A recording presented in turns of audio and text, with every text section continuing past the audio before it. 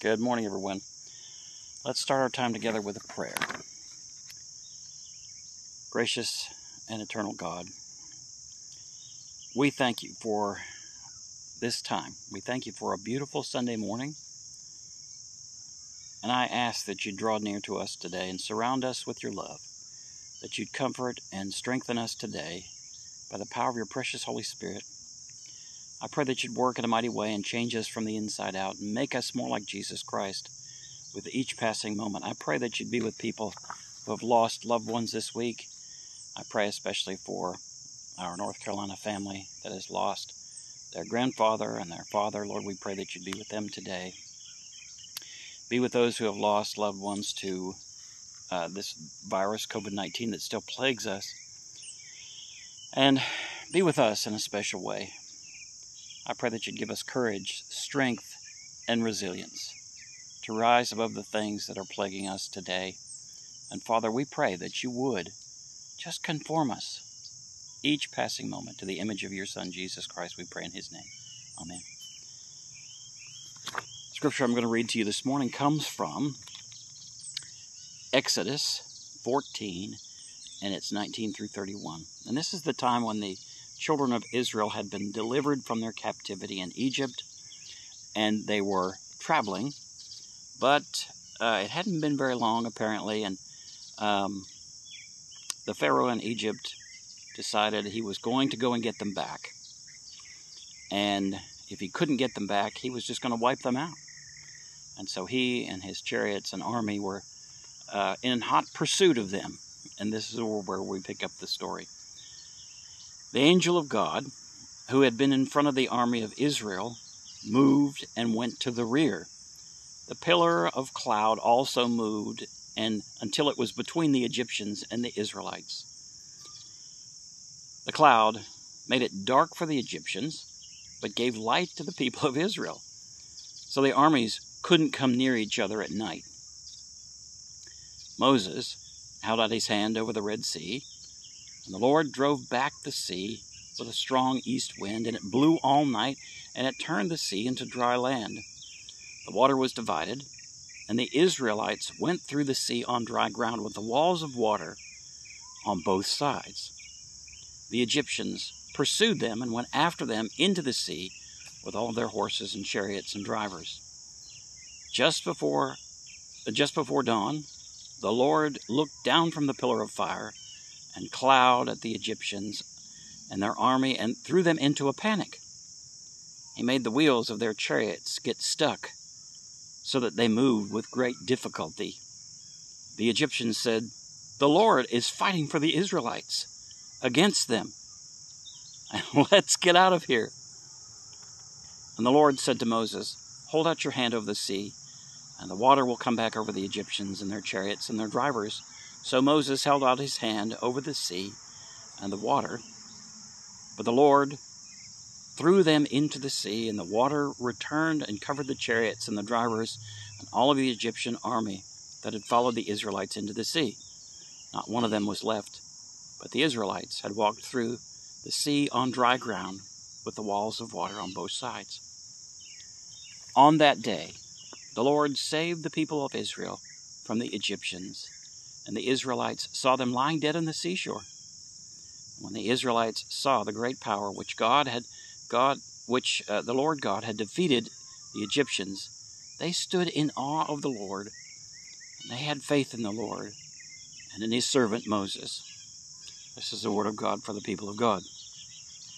Yesterday, Saturday, was the 20th year anniversary of the September 11th attacks on our country.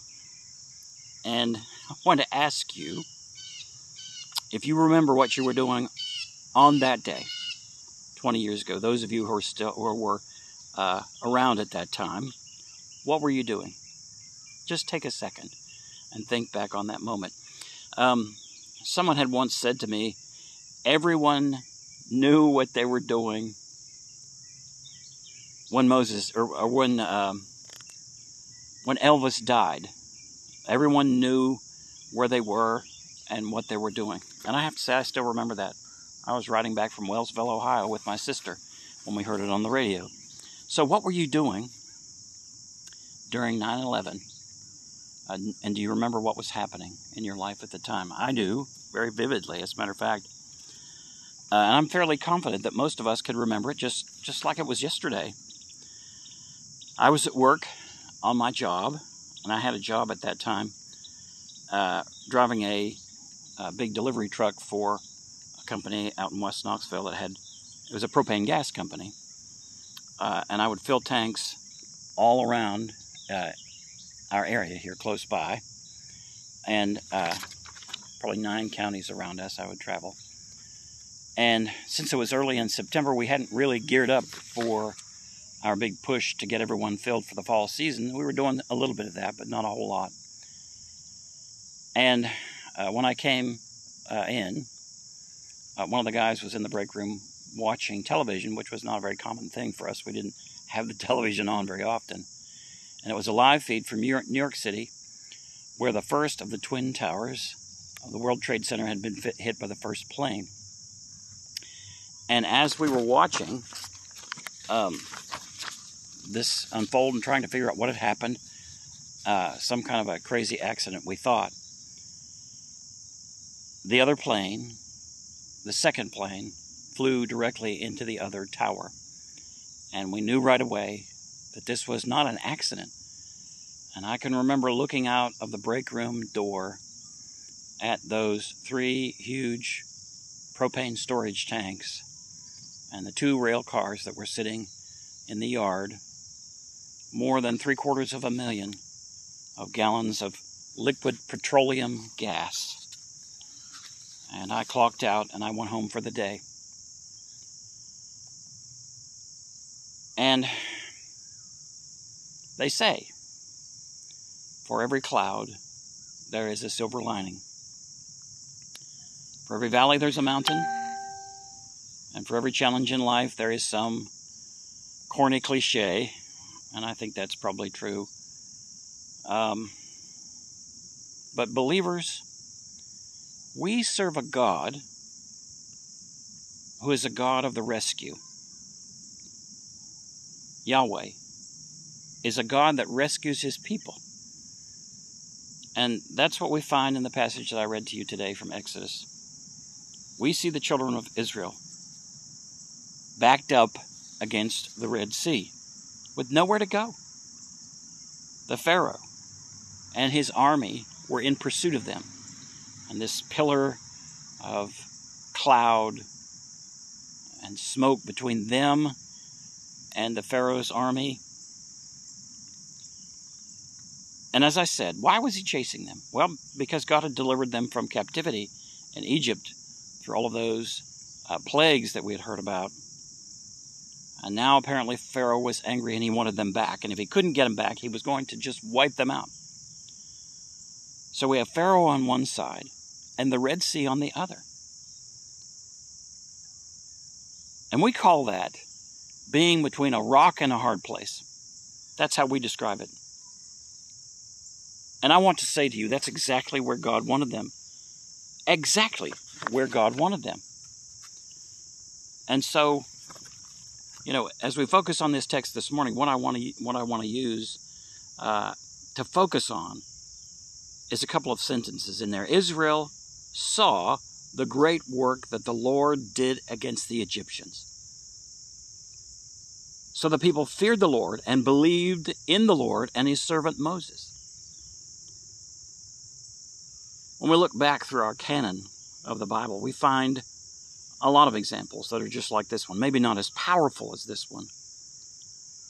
There are events where God's people, or God's person, whoever that was, had their back against the wall. Backed up against the wall, at the end of their rope between a rock and a hard place with no hope, no way out. And perhaps, the saddest word in the English language is hopeless. Hopeless, no hope. The Pharaoh on one side and the Red Sea on the other, that's a hopeless place. But right where God wanted them to be. And why is that so often the case for God's people? And I believe it's because God Almighty That is the place where God Almighty can work the best. That is the place, let me just say it this way, that's the place where the cool stuff happens. Can you say amen to that? And maybe somebody would shout, glory to God, because that's the truth. When God's people run through every option they have, every option, and they have nowhere to turn, and they have tried to answer their own problems on our own, and we still wind up at the end of our rope, God has finally gotten us where we need to be. At the end of our rope, right where God wants us to be. And God has finally gotten us to the point where we will call out to Him and say, God, help me. I have nowhere else to turn. I am at the end of my rope and I don't know what to do. And do you want to know what God's Word tells us when we get there? Just tie a knot in the end of the rope and hang on, because help is on the way. That's what God's Word tells us time and time again. There they were, the Hebrew people, Pharaoh on one side and the Red Sea on the other side, nowhere to go. Then Moses stretched out his hand over the sea, and the wind began to blow. And it blew all night. The Holy Ghost showed up, and the waters parted, and God's people went across on dry land. That is an amazing thing. What an image to see from God.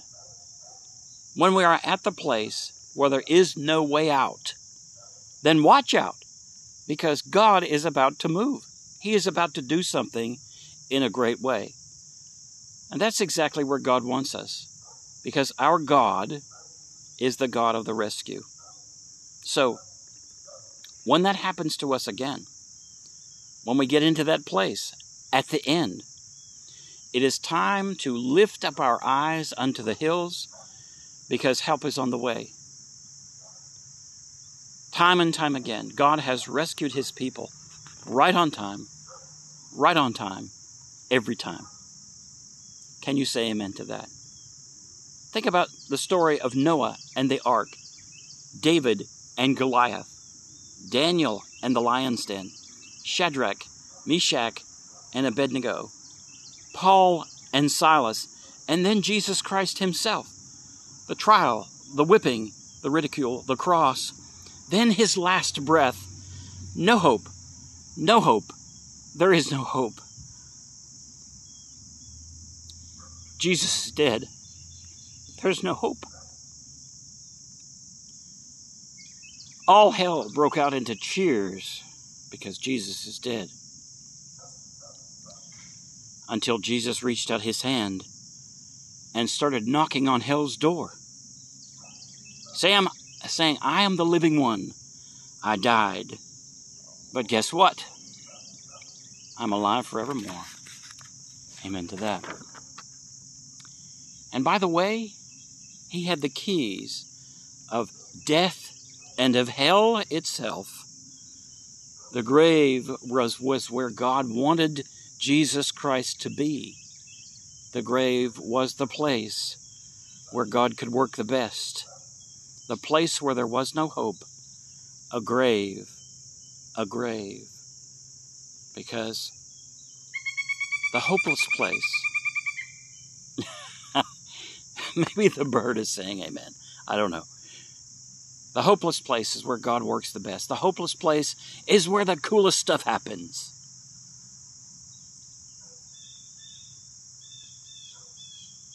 Because it was the Lord's plan to crush Him and cause Him grief.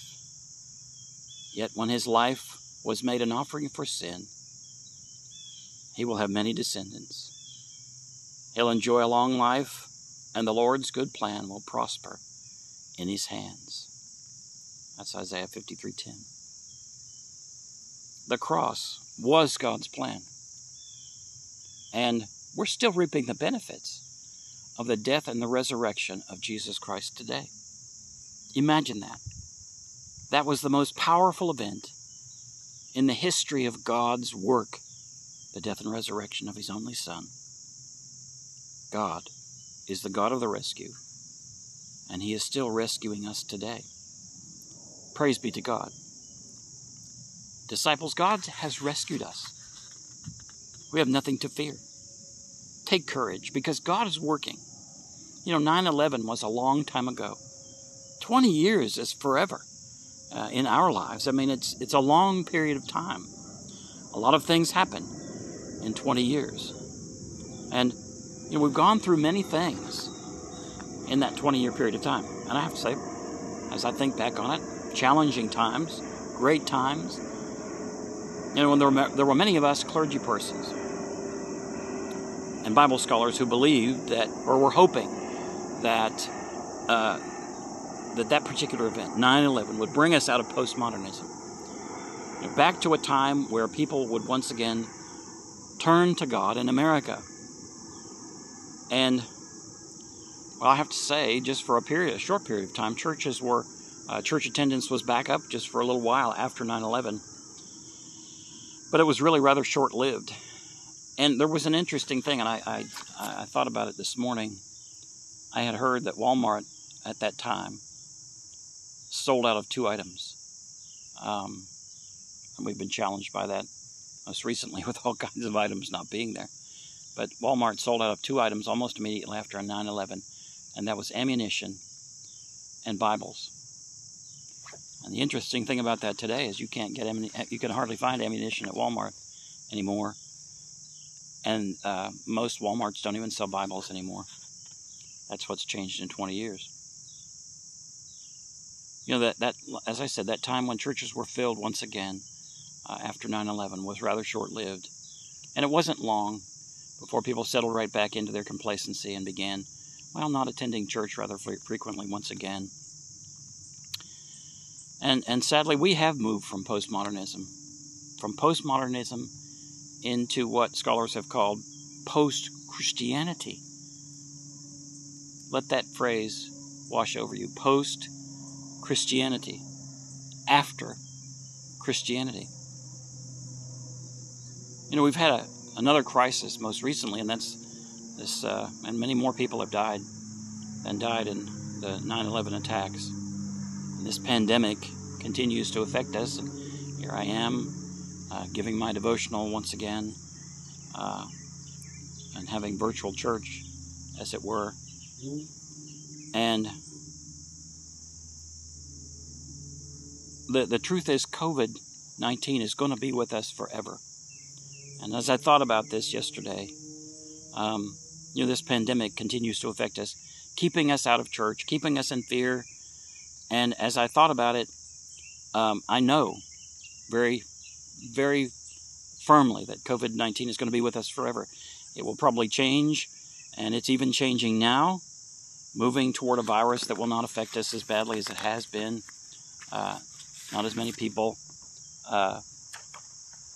dying from the effects of it, and it won't kill everyone, but it's something that we're going to suffer with, just like these other COVID viruses that we pass around from year to year with the common cold. And as I've thought about that, I think, what should be our response now as a church?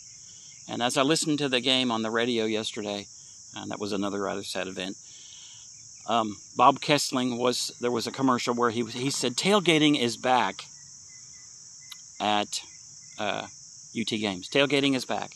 In other words, we didn't have it no tailgating last year because of COVID-19, but tailgating is back. And I thought, tailgating is back, but church is still out. People are traveling and taking their vacations, but church is still out. Restaurants are full, but church is still out. We can go to Dollywood. We can go to Disney World, and we can go to Disneyland or wherever we want to go, but church is still out.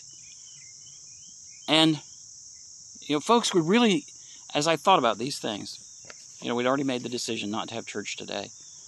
And I had sent that announcement out Saturday morning.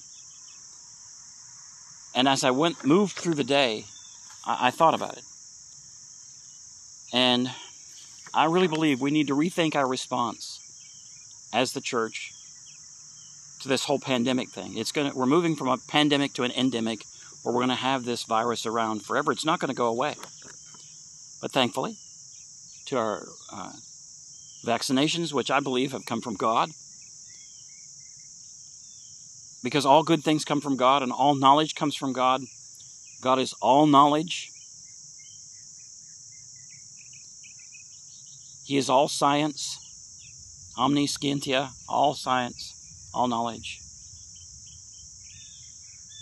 And even though it may make us uncomfortable, maybe we've got to change our location. Maybe we've got to go outside. Maybe we've got to meet back in our family life centers again just for a little while. But I have to say, I wonder whether we're doing the right thing by being out of church. Somehow we've got to find a way for the church to stay open. If all these other things can be open, restaurants and entertainment venues and football games and tailgating, maybe we need to move beyond our comfort zone and figure out a way.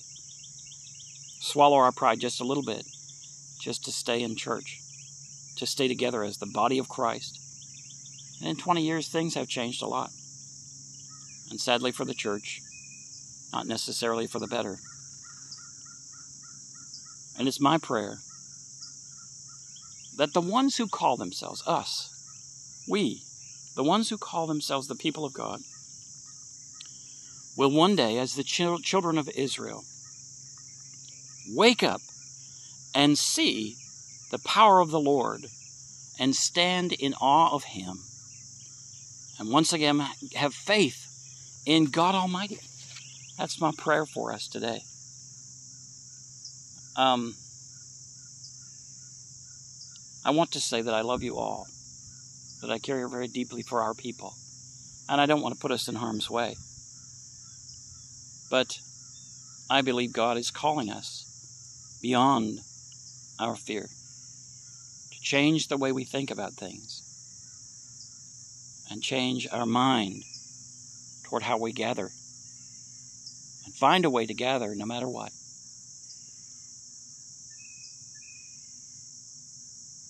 May God richly bless you all, is my prayer, that God will call us back to Him, call us back to an authentic following of Jesus Christ. And let me send you with a blessing. May the Lord bless and keep you. May the Lord make His face to shine upon you and be gracious unto you. May the Lord lift up His countenance unto you and give you peace. Now go and serve the Lord. Amen. God bless you all.